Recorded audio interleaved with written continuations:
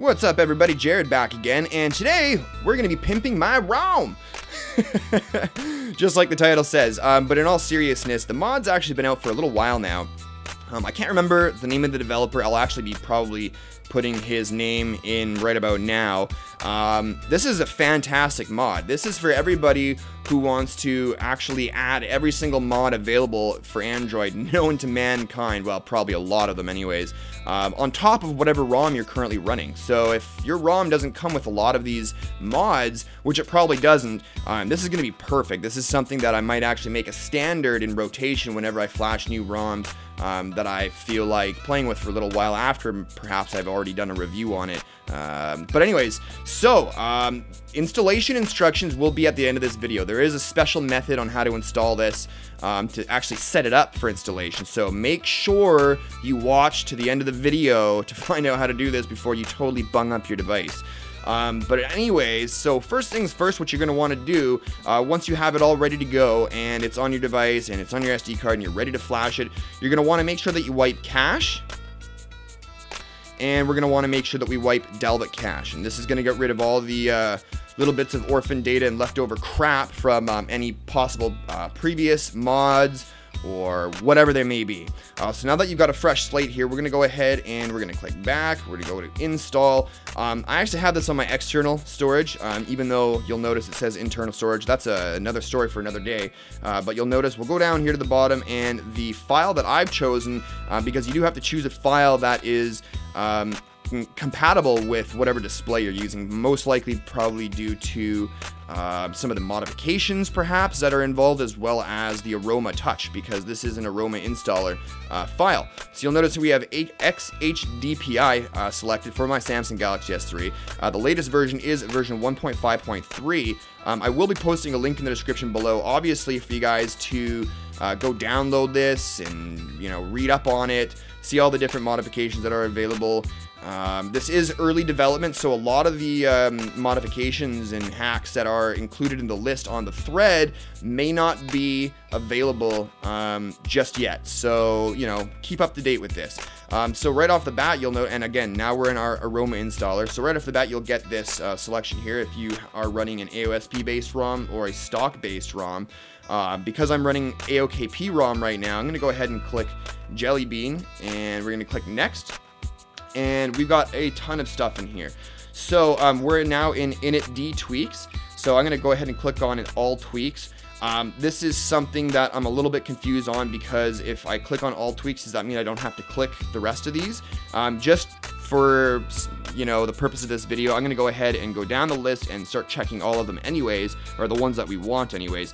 So I'll click off, I guess, and we're going to click on internet. No, actually, we'll click on I don't know, we'll see what happens. We'll click on internet speeds, of course we want that. Battery consumption, sure.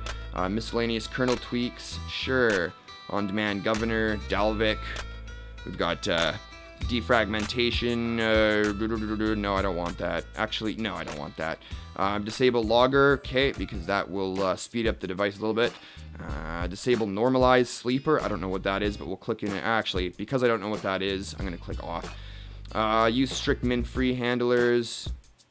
I never use that governor anyways. Non-rotational flags blocks. I don't know what that is. Improve external force. Okay. Force GPU. 2D rendering. Okay. No, I don't like that actually. It mucks up applications sometimes. Miscellaneous RAM tweaks. Sure.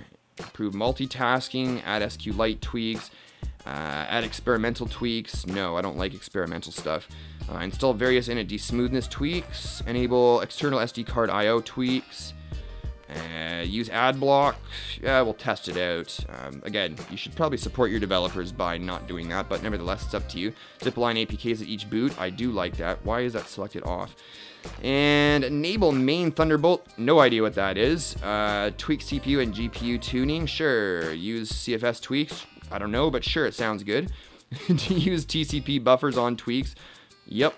Optimize SQLite database. Yep. Click next. Now we're into build.prop tweaks. Keep in mind, this is the first time I'm actually doing this. So I'm discovering this with you guys for the first time. Looks like there's not a whole lot in here. I'm going to go ahead and just click on install all tweaks, but we'll just take a look at what they are. You got your 3G signal and speed tweaks, battery saving tweaks. What else we got? Wi-Fi, Dalvik RAM tweaks, deeper sleep, dialing time tweaks, increased JPEG image quality, disable kernel error checking, lock launcher and memory, internet speed tweaks, touchscreen tweaks, remove black screen after calling, allow purgeable assets, scrolling tweaks, and video streaming tweaks. As you can see, though, I have all of them installed, so hopefully they all do actually install. Now we're on to enable and disable functionalities. So allow Dalvik to use JIT. I'll allow it to. Enable video hardware acceleration. Disable boot animation, no. Enable GPU UI rendering, sure.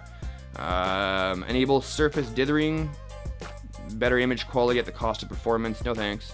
Enable HSUPS network mode, no. Disable ADB debugging icon, no. Disable volume wake, no. Disable sending of usage data, buttons backlight always on, and what's this? Hardware buttons backlight always on when screen is on. 16-bit transparency, no. Now we're on to the extra applications section of this, I suppose. So we've got launchers to choose from. I'm not going to select either of those because I already have Nova Launcher pre-installed and set up as I want it. Miscellaneous apps, we've got Solid Explorer, ROM Toolbox Lite, Adobe Flash Player, Script Manager, Hulu, Hulu Portrait and Hulu Landscape. So the famous video streaming service is modified to work on any device. So famous video. Oh, look, that's weird. The text went to different color. I hope that doesn't install two separate applications. I'm gonna go ahead and just use Landscape. And Smart Stay X, that's awesome. That's from, uh-oh. It just crashed on me. It just crashed on me. This is still in development, so that's probably why this is happening. I'm gonna go ahead and pause the video. We'll come back once I've rebooted the device and have gotten back to this particular point in the installation. Okay, sorry about that. It crashed, and I actually had to do a battery pull to get this back to where it is. Anyways, so if that does happen and you do a battery pull, you get back into recovery, make sure you wipe cache and Dalvik cache yet again, and then, of course, continue the installation or redo it all over again. So like I was mentioning, I already have Nova Launcher installed, so I don't want to install that. Miscellaneous, we got Solid Explorer, ROM Toolbox, Adobe Flash Player, Script Manager, Hulu Plus Portrait, and Hulu Plus Landscape, and Smart Stay X. So we'll click Hulu Plus Landscape and Smart Stay X, which is that application that allows the front-facing camera to see and detect if your eyes are still looking at the screen and prevent it from turning off. So we'll click Next on that. We've got some themes to download and install if you do choose to do so. Say, for instance, you're rocking CyanogenMod 9 or CyanogenMod 10, or MIUI, I guess. I don't know. Click Next on there, and we've got Add Extra Features to your tab. I'm assuming that means not only to your tab, but to your phone as well. So in here, you've got Add OpenVPN support, Beats Audio, install Adrenaline Boost script, allows to free up more memory when needed. Type SU boot and terminal emulator. I'll never do that. Sony Walkman and S Voice, none of which I'm interested in installing. Go ahead and click Next on that. You are now ready to begin the installation. So we'll go ahead and click boom, install. And this shouldn't take too long at all, but I'm going to go ahead and pause the video now, and we'll come on back once it is done installing. Alrighty, we're back and it's finished installing. Let's go ahead and take a look at the funny stuff it says here. It says PimpMyRom is checking if all the pimpin' went right. Please stand by. And then it says finished, enjoy your freshly pimped ROM. Sweet. So let's go ahead and click finish, and we're going to reboot device now and click finish, and this will boot right into the ROM. Now, you may have noticed yesterday I actually uploaded a video. Was it yesterday or the day before? I think it was yesterday. I did a little review, a little demonstration of an application that's called Static ROM Analysis, and it basically analyzes all of the customizable settings in your settings panel to see how to kind of give you like a numerical score on basically how customizable or how customized your ROM is. So the score that we did previously during that video for AOKP Jelly Bean, build 4, mind you, I think it was at 545.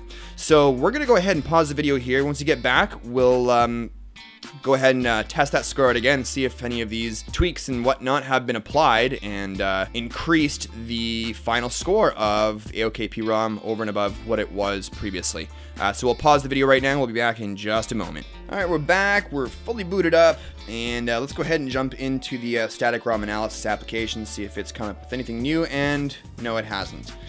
So just like last time, I actually reviewed this particular application. Our AOKP score was 547. We've just applied all of those PimpMyRom tweaks and mods, and unfortunately, we're still at 547. So a lot of those tweaks and stuff like that are kind of under the hood. It takes a little while to determine whether or not they're actually working. There is other methods on how to find out whether those were actually physically applied by going into all the different files and finding the lines of code that have been altered and added. I really don't feel like doing that, and to be completely honest with you, I don't know how to do all that stuff. I'm just a power user. I'm not an expert, right? Anyways, guys, so go ahead, try it out for your device. PimpMyRom is available for many devices. It actually is mind-blowing how many devices it's compatible with. And yeah, test it out, check it out. Maybe it'll increase the performance of your ROM. If it has, maybe leave a comment down below. Oh, look what time it is. Leave a comment down below and let me know if it has actually improved performance and battery and data speeds, the whole 9 yards, as it claims to. Alright, so let's go ahead and show you how to set this up so that you can load it onto your SD card and flash it. Like I mentioned, there is a bit of a special way to set this up, so go ahead and follow along with me if you will.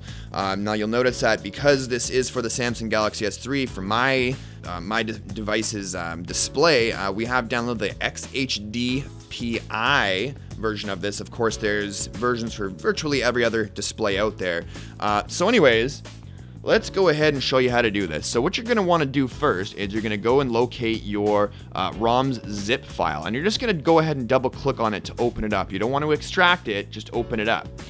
Then you're going to go ahead and locate your meta-inf folder, double click on that, locate com, double click on that, head down to Google, double click on that, and click on Android one last time. Now you'll notice that we have two files in here, update binary and update script. You're going to want to click on update binary, move this off to the side, and you'll notice I like to keep these together just to make things a little easier for myself, all in one folder. Go ahead and click and drag update binary to this folder here. That'll load that over there. I'm going to go ahead and close this down now, and what we're going to do is rename that particular file to -installer. We're adding that on the end of it. Alright, by the way, I'm going to have to apologize for filming the screen. This is the way I do things. A lot of people complain, say that they want me to use screen capture. I refuse to. It's just a lot more work on my end. Yeah, long story. Anyways, so now that that's been renamed to update-binary-installer, we're going to go ahead and open up the PimpMyRom file there. And then we're going to go ahead and go to the same folder. So meta-inf, com, Google, Android, and you'll notice that we have our installer there. We're going to go ahead and delete that file altogether. Click yes. That'll do its thing. It'll delete it.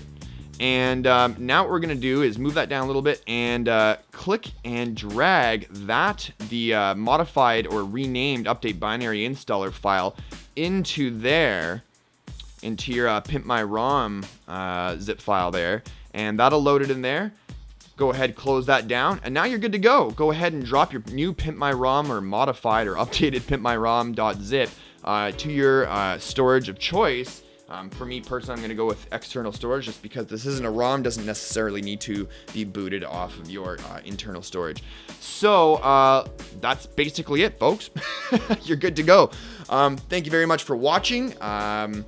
By the way, little side note, I may not have already mentioned this in the beginning of the video, but if you do have any issues, considering this is an extremely early stage in development for this particular mod, head to the thread. Of course, like I mentioned before, all the links will be in the description below, and read.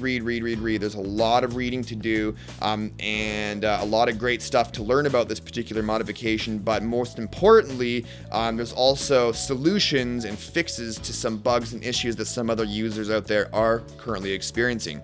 But But anyways, guys, that's it. Thanks again for watching. If you like this video, please show me some love by hitting that likes button down below. It really does help support the channel. As well as if you haven't already, you might want to consider subscribing for more videos like this in the future. We do have videos 5 days a week. So that's great. Anyways, guys, thanks again for watching, and we'll see you in the next video. Cheers.